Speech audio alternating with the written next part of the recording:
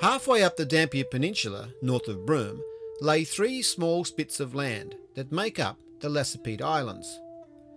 Lonely and deserted today, it is hard to imagine how these tiny atolls could have played such a pivotal and dramatic role in the development of the Northwest.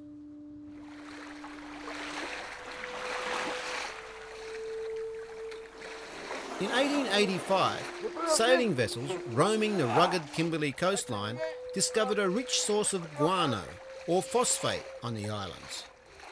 Guano is made entirely of bird droppings and was highly sought after as a fertilizer. The guano deposit was extensive because the islands are home to thousands of seabirds who have been nesting and raising their young here for centuries.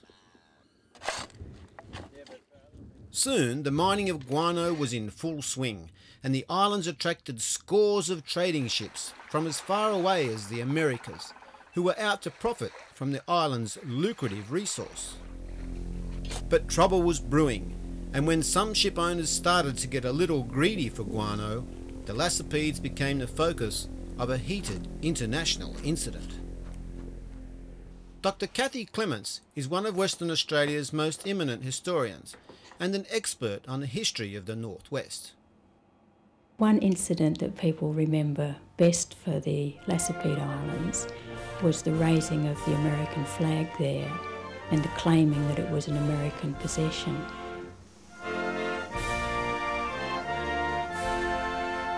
The American incident, as it became known, was short-lived, but it drove the Western Australian government to station a representative at the lonely outpost and reclaim it for Australia.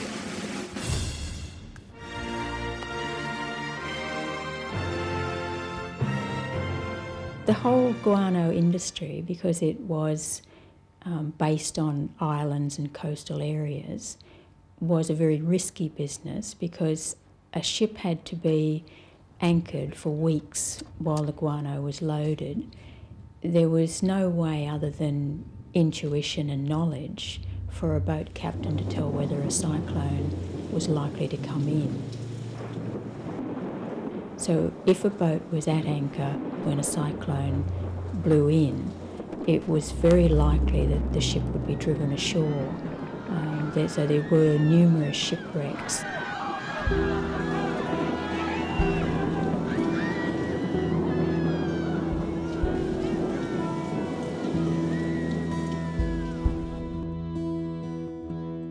In February 1877, 10 large sailing vessels anchored at the Lacepedes were destroyed in one of the most devastating cyclones on record.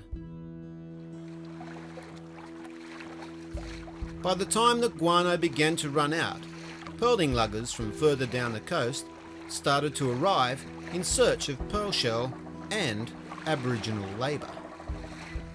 Their often cruel and unscrupulous quest for Aboriginal divers and deckhands became known as blackbirding.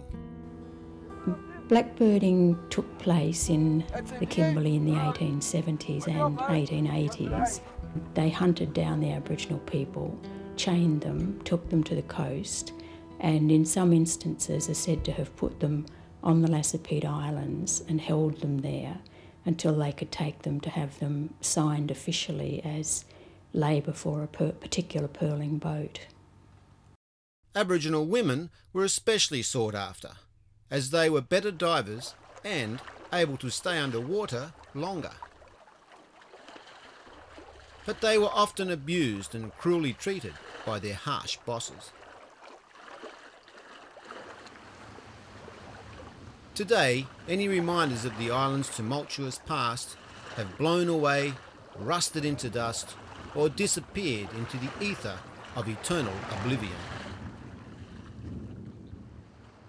The island has returned to its rightful owners, the frigates, boobies and terns, who rely on its remoteness to safeguard their rookery from egg-stealing predators.